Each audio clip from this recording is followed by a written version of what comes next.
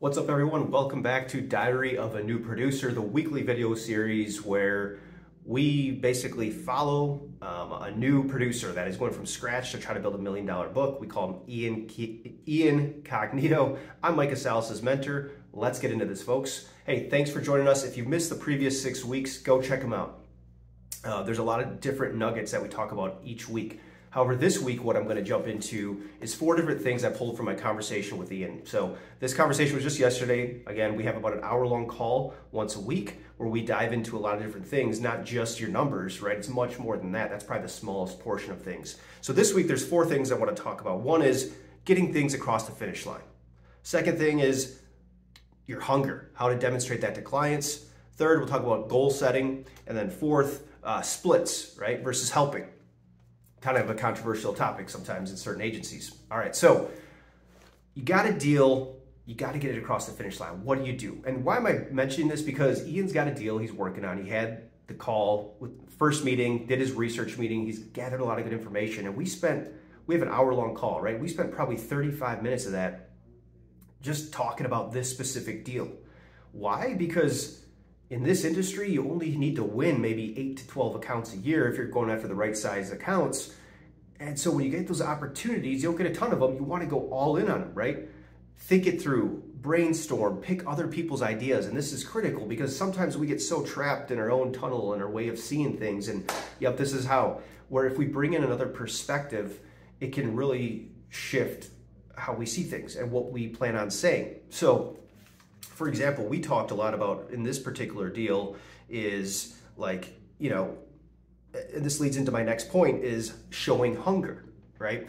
So how do you show hunger to a client and how do you talk about that without bashing the other agent? One of the big things that this buyer kept saying to Ian was, I just feel like my agent's complacent. He says this is all there is that's out there. So what I pulled out of that is like, okay, complacency, fear that his agent really isn't doing his job, and just that curiosity.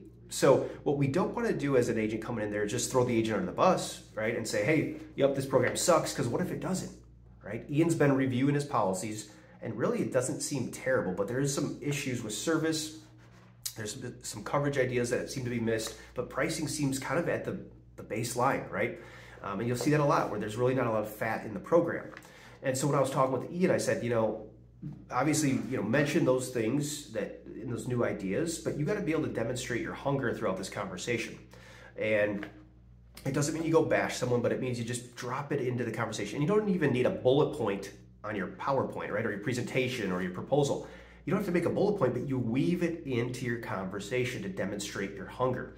So that could sound like, you know, drop in this, you know, like, hey, you know, you're paying your agent $10,000 a year, which is the case in this situation.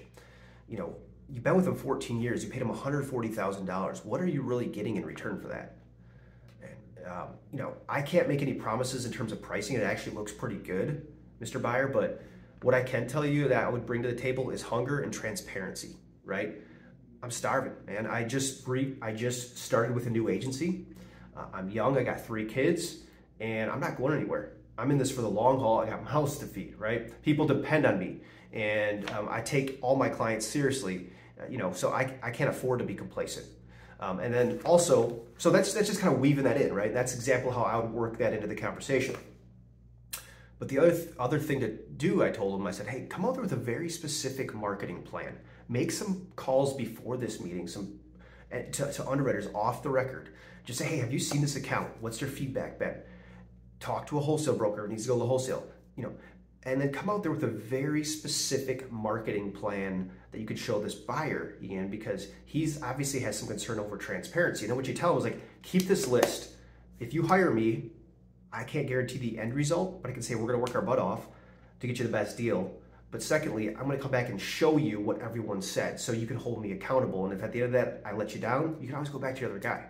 So this hunger aspect is just critical, and I know I keep saying it, but it really, really is, especially if you're a younger producer, or maybe you're opening a new territory, or maybe you're from out of town, or you're just kind of, you have the chips stacked against you.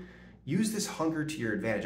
I've personally used it, and I've seen others use it really, really well. Don't be afraid to use it. You also don't want to abuse it, right? You don't want to just make it all about that. You want to make it about the value that you bring, the ideas you have, and all that. I'm not saying to discount that. I'm just saying don't forget to use hunger and that kind of personal element.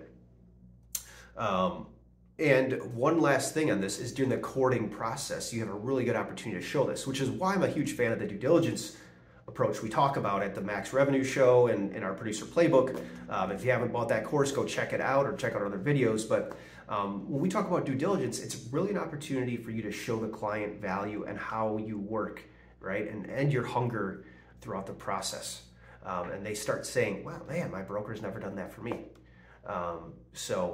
Real quick example, personally, I have a large account I'm working on, and he's asked his broker for kind of an insurance grid, just a picture of all their policies and stuff where they're at. So I created it. I spent about an hour creating it, gave it to him in a research meeting, and he was like, man, I've been asking this for 3 months, haven't got it, right?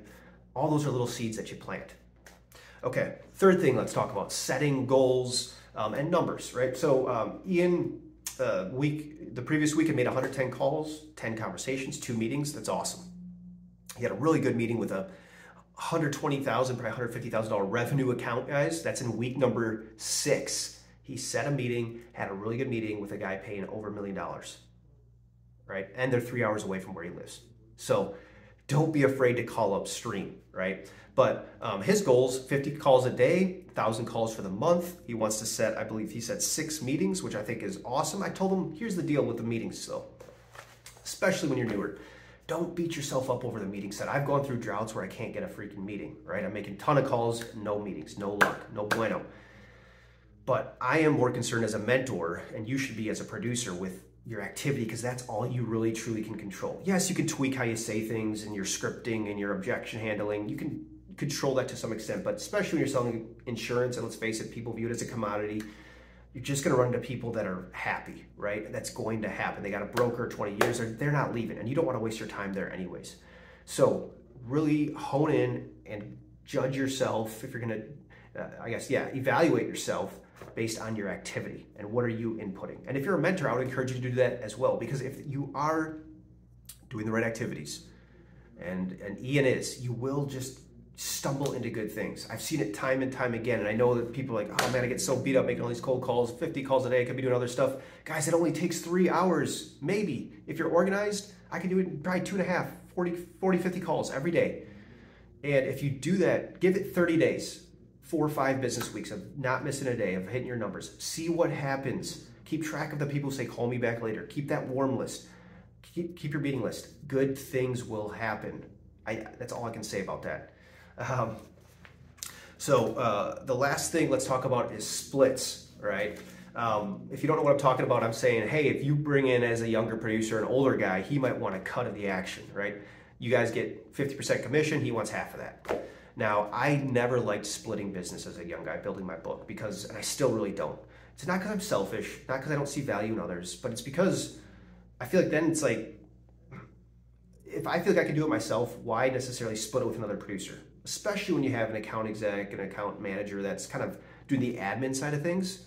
I'm a big fan of learning how to do the business, right? Now, if you need someone to help you close it, that's one thing, right?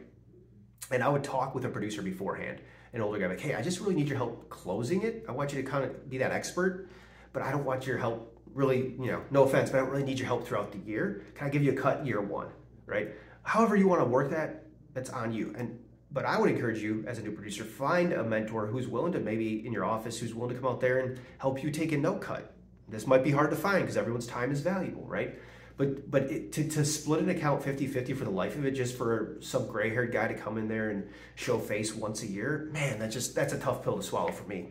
So what I told Ian, I'm his mentor, and I could have asked for a cut on these, like on this big deal that he was in last week. I said, hey, Ian, here's the deal, man. Don't feel afraid to bring me in on these meetings, right? You can use some of my seniority. I'm the construction practice leader here. You can use some of that seniority if you want. I'm happy to do that, no cost to you.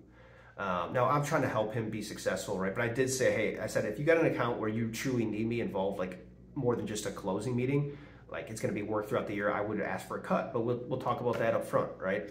And he was totally cool with that. But I could tell, he's probably wondering, like, can I ask, can I not? So my thing is just be transparent. have the conversations up front rather than after you ask a guy for help. Because you might be surprised if you ask for help and then he's like, hey man, yeah, I get half of that deal. And now you thought you were going a 50K account, now you only got a 25K account. So, hey, that's all I got for you this week. I'm pumped for Ian. He's doing a great job. I'm pumped for all you guys watching too. If you were taking the time to watch this series, I hope that you are extracting value out of it and you're becoming a better producer and taking one step closer to achieving your goals, right? Because that's what we all want to do. And this industry is so great, man. It's awesome. If you just put in the work, good things will happen. So, hey, check us out next week on week number 8 for Ian's journey. Thanks for watching. And if you haven't, go check out the Producer Playbook. You might find it valuable. Check us out on LinkedIn, Twitter, whatever kind of social medias we're trying to be at and trying to help producers. All right, peace.